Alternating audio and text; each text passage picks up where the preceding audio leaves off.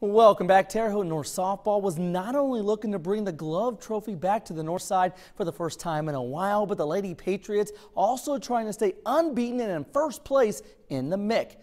North had their annual rivalry game against Terre Haute South. No score in the third. Lady Patriots load the bases for Connor Nelson. The Terre Haute North Jr. had the hitting game of her career tonight. She goes opposite field for a 3-run double. Nelson drove in 5 runs in the game. Trailing 3-0 in the fourth, Mackenzie McGregor quickly gets Terre Haute South back in it with a 2-run shot to dead center. That's McGregor's 7th homer of the season, which ties the school single-season record. Bottom 5th, South threatening again with 2 on. Holly Jones gets a chopper through up the middle. That scores 2 as the Lady Braves take their first lead at 4-3.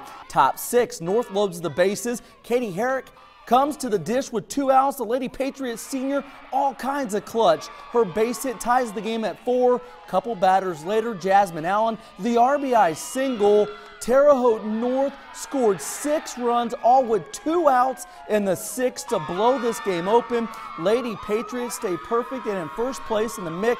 Terre Haute North wins 9-4. The Lady Patriots have reason to celebrate. They bring the glove trophy back to the north side for the first time since 2010.